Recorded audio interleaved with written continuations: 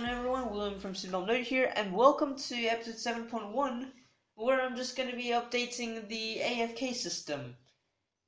Yeah, okay, so this morning when I woke up, I was looking at my code, and I was like, I can definitely simplify this to something like 6 lines or something, instead of this whole, I don't know, this huge amount of code. There was literally no reason for me to even loop through the map, because the main ID is the message author ID. So what I can simply do is make a check if there was a mention. If there was a mention, get the mentioned ID instead of looping. Get the mentioned ID from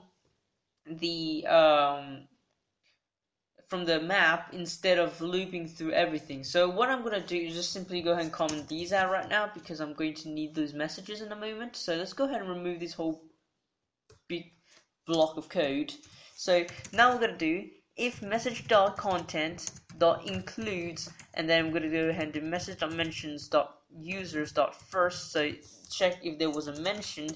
If there was a mention, then we're just going to go and let mentioned equals bot.afk.get, and then we're going to go do message.mentions.users.first.id. So we're going to go ahead and get the ID of that user from the AFK, because that is the author ID.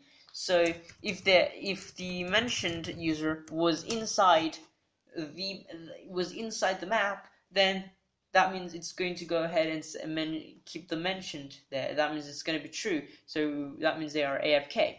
So we can go ahead and return this message, which is going to say, instead of user tag, right here, what we're going to need to do is we're going to add user tag is message.author.tag and a little bit of a comma right there. Right?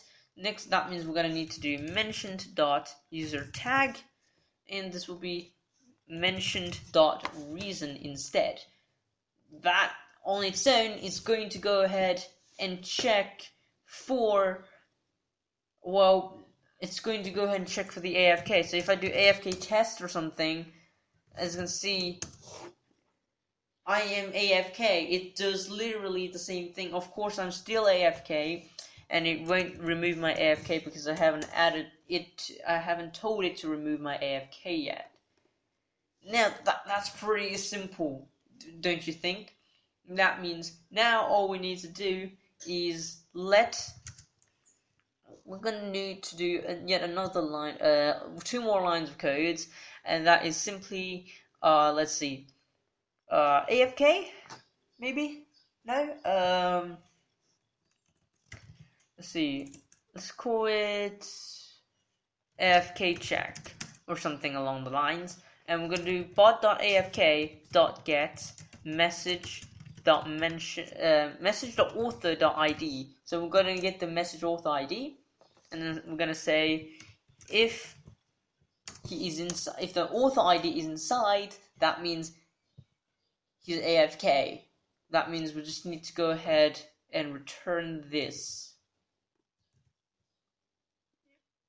But as you can see, you won't actually do anything. So what you need to do is we're going to go ahead and put this inside a 1-line code, because I said this was going to take 2 more lines. So what we're going to do is bot.afk.delete, and then finally we'll just do message.author.id.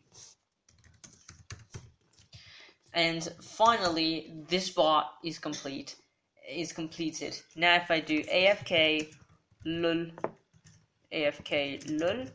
and if I do test, it should remove me from the AFK, and basically just like that, I've been removed from AFK. But as you can see, it won't actually do anything, because I've been removed from AFK, and returns the code, meaning that it will never reach here. It never reached here, so the AFK doesn't even work.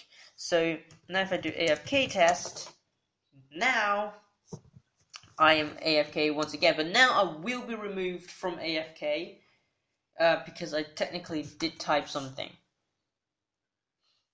There you go. I was now removed from AFK. So I should probably go ahead and remove this return code because it doesn't actually need to return, because I want to make sure that even if I do mention myself, the code continues. So let's go ahead and remove that return. Now it should work just like how I want it to. So let's go ahead and test AFK test, and if I do len or mention myself, I should be removed from AFK because I mentioned myself. And that means I typed something. So there you go. I am no longer AFK. There you go. That is just simple as that. And it literally only took like 6 lines of codes.